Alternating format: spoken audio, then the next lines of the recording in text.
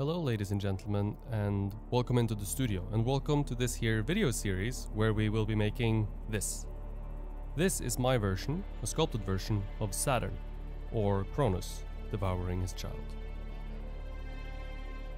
I got the inspiration to depict this as a sculpture by watching Nerdwriter's video about Goya's Saturn devouring his son, which you can see here, which is quite the horrifying piece of art, and we'll talk more about that in a few minutes. But first, let's start off where we always start off when making a new sculpture, and that is by making the armature. The armature is, as always, extremely straightforward. It's just plumber's piping to support the seated figure or semi-seated figure, and aluminum armature wire to support the clay itself. To hold the armature to the plumber's piping, I use a hose clamp. Hose clamps, together with zip ties, are kind of the secret super trick of armature making. I use zip ties when there is little to no space inside my sculpture, and hose clamp when I have room inside my sculpture to cover the bulkier hose clamp with clay. Hose clamps are a lot stronger, so I prefer those, and they're easier to adjust should they come loose as well. Which actually did happen here. The figure wobbles quite a bit for a while in this video until I end up retightening the hose clamp. The armature doesn't need to have any correlation with the proportions of your figure. Actually, it's better if you not limit yourself like this and make an armature that has the opportunity to raise or lower the shoulders, for example. By having the armature section representing the torso be shorter than what it needs to be, and the arms be a little longer than what they need to be, you'll achieve this, a flexible armature. Of course, I'm somewhat more limited here than what I would be if I was making a standing figure, because the armature comes in contact with the plumber's piping, where the figure is going to sit. But also keeping it this way means that things are a little bit simpler. I know kind of where the butt of my figure will end up being. For my maquettes and this figure, I'm not using any canons of proportions or any measuring at all actually while making this. I'm just shooting from the hip. It's a maquette, and the proportions I'll work out when I make the larger version with a model. And that reminds me, I should probably mention that there's no model here modeling for me. I'm just using Goya's painting as a starting point, and then I'm exploring in the clay from there. I do like to adjust the armature before I begin adding clay, just to represent what the pose is a little bit closer. It helps me kind of see where I'm going in a way, though I try not to be limited by it. Meaning I'm willing to change the armature and the pose if it needs to happen. I'll be using Chavant Le Beau Touché clay, and I think it's medium gray. It's pretty soft in the Tuscan summer heat, but I'll still be using my ceramic model heater to warm up the clay and make it softer, and you'll be able to see that. You can kind of see it in the background out of focus there. And that just makes the work go a lot faster while I'm blocking it. And I'm using Chavant here because it's oil-based clay, and oil-based clay doesn't dry out. And when I'm making small figures like this, thin figures, it really helps me that the clay is not drying out on me super fast. So oil-based clay is a great choice for maquettes. I begin with a box. I always begin with a box. And then I cover up the armature about up to the neck or so I can draw my center line on there so that I know where I'm headed, where I want my center line to be going. And this kind of begins the process of solidifying the core of my sculpture. Then all the elements like legs, arms, and head, they come out of the solid core of the torso. But the core must be fairly solid and established before I can add those. And this kind of minimizes backtracking also. Mostly everything in this video will be at regular speed with a few exceptions. So you'll see how I apply clay and how I draw on my sculpture to figure out where the forms need to be and where I need to add my clay. Because it's all going to be from my imagination, this sculpture is going to be pretty rough. I probably could have spent more time when making this actually, but I made this sculpture on a very limited time budget, so I had to speed things up a little bit. And anyway, it's more about the idea, the composition, and the design. It's about bringing a thought into the real world so I can evaluate it further and reiterate on my design. If you are subscribed to the channel, and I hope you are, if you are not, hit the red subscribe button. If you are subscribed, you might have seen my previous video, 9 tips to make your sculpture better. And in this video here, you'll see me employ every tip that I mentioned in that video up to tip number 6. Tip number 7 was to begin unifying forms, and I do not do this in this video. That'll be the next one. But everything else is done with the first 6 tips in mind. I don't have a model, so orienting my bony points is more me just moving the armature to represent the pose as best as I can to begin with, and you've seen me do that. I draw a straight center line that works with my 2 major bony masses, the pelvis and the ribcage, and I connect the center line to the back of my figure as well, so that the figure has a spine in the same place in the front and the back, which is obviously very important. I make sure the figure has equal widths on either side of the center line. This is a bit of a tricky pose for this because the sculptor's ribcage is twisted on top of his pelvis, so the front plane of the pelvis is not the same as the front plane of the ribcage. When this is the case, you need to make sure that when you work on the contours of the pelvis, you are standing directly in front of the pelvis, not off to one side. And when you work on the contours of the ribcage, you need to observe from the front plane of the ribcage. Usually I find the front plane of the ribcage by looking for my model's sternum, which is usually visible in the center of the upper half of the chest. Depending on your model's build, this might or might not be the case, but more than likely, unless he's really muscular, the bone of the sternum will be visible on the surface on the upper half of the chest, and the sternum has a fairly flat plane that you can orient yourself after. And better yet, because it's bone, it won't change based on the pose. The chest muscles, for example, will move, and when the arms are pulled forward like they are here on this pose, this can throw you off, making finding the front plane difficult. And on women it's even harder, right? Because they have breasts, and you can never really rely on fleshy parts when it comes to orienting yourself. So just as I would never use, for example, the belly to orient the front of the pelvis, I would never use the chest muscles or the breast to orient the front of the ribcage.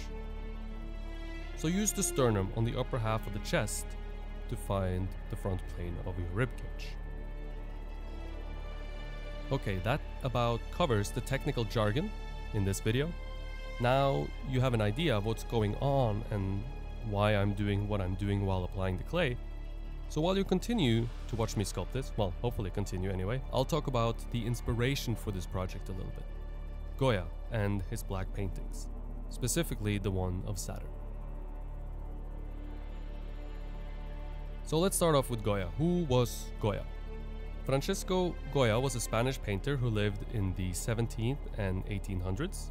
He was a successful painter during his lifetime, working as a court painter for the Spanish crown, but as he got older, he withdrew from public life, keeping his work private. Now, he was diagnosed with an illness, a fever of some sort that left him deaf, and the political direction of Spain had left him feeling quite alienated. So from the late 1810s, he lived in near solitude in a farmhouse outside of Madrid. And the house was known as La Quinta del Sordo, excuse my Spanish, or in English, the house of the deaf man, because a man that was deaf used to live there. And Goya had also become almost deaf from his illness. So Goya in his old age was a troubled man, likely suffering from anxiety of old age and fear of going mad, not feeling connected to his surroundings because of his illness and the fact that he was deaf. And his later works reflect this emotional state, and this is where the black paintings come in.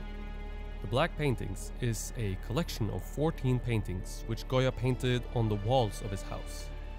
Apparently, Saturn Devouring His Son was painted in the dining room, which seems both appropriate in a way and also extremely inappropriate at the same time. Now, these black paintings, they were never meant to be seen, or at least they weren't meant to be seen during Goya's life. So there are no titles given by the artists, and all the titles have been awarded by art historians after Goya's death. Now, before I go any further, I want to do like a little disclaimer here. This channel is not only going to be about, and hasn't only been about, the technical aspect of sculpture. It's also an outlet for me to explore ideas that I have. Now, making videos gives me not only the impetus to write on the techniques and method I use, which has solidified and clarified a lot of them and made the language that I use to explain them a lot clearer, which has made me, I think at least, a better teacher of sculpture. But it also gives me the impetus to explore the ideas and concepts behind my work more in depth than I used to before. Because I write scripts for these videos, writing kind of serves as a place for me to make any thought clearer. The more I write about something, the deeper I get within my own mind, and the clearer everything gets. So with this in mind, know that I've just started this project out, and that I only have kind of a vague vision at the moment of what this is and what I want this to be about.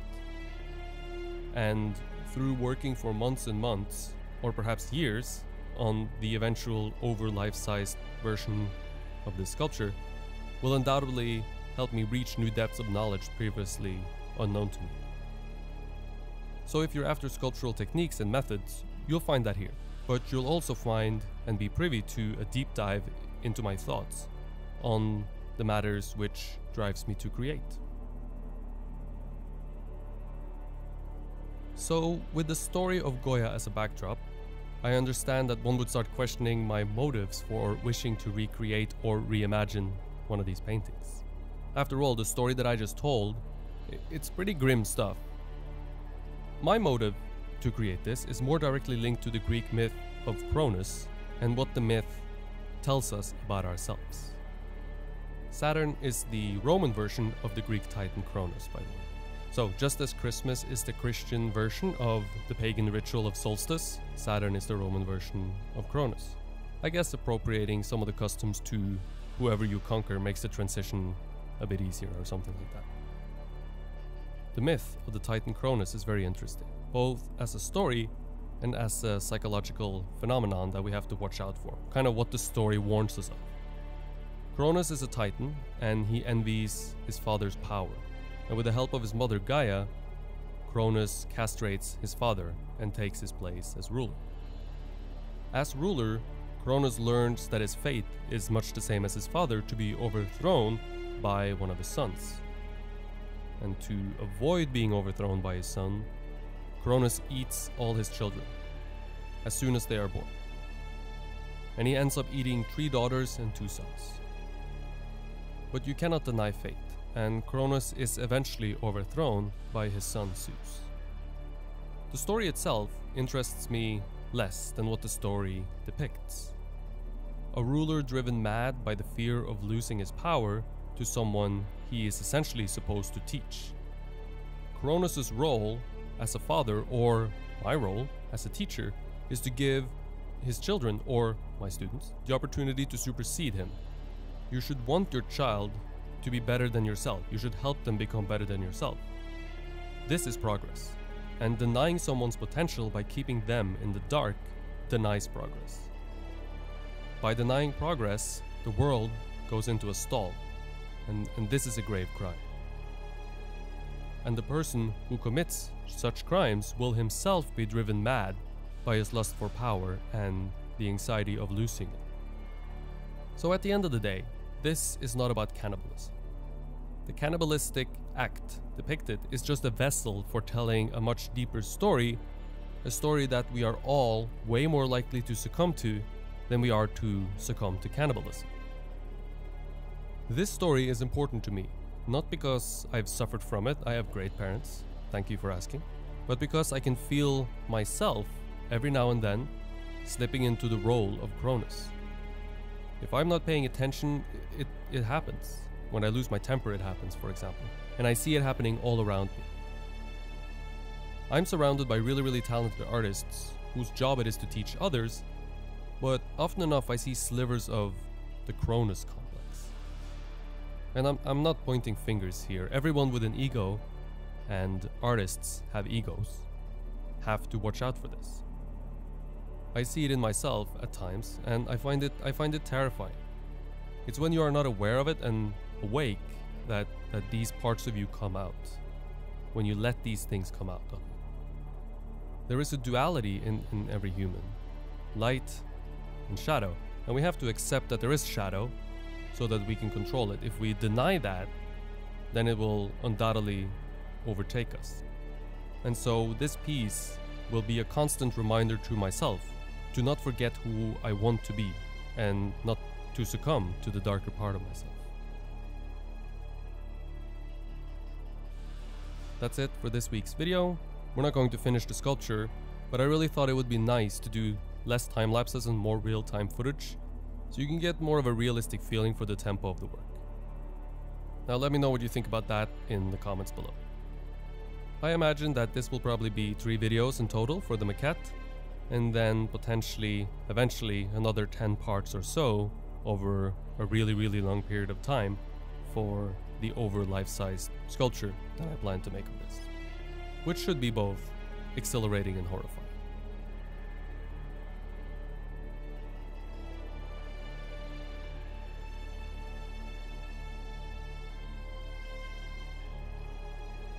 If you enjoyed the video and want to learn sculpture from me, check out my Patreon page. I give feedback and critiques on people's work, and we talk about whatever you need help with in your sculpting endeavors. So check it out, the link is in the description below. Thank you for watching and stay tuned for a new video next Thursday. Hit the subscribe button and the bell to be notified whenever a new video comes out. If you enjoyed the video, click the like button and share it with your friends and family. It really helps me out a lot. Thank you for watching, stay creative, and I hope to see you in the next one.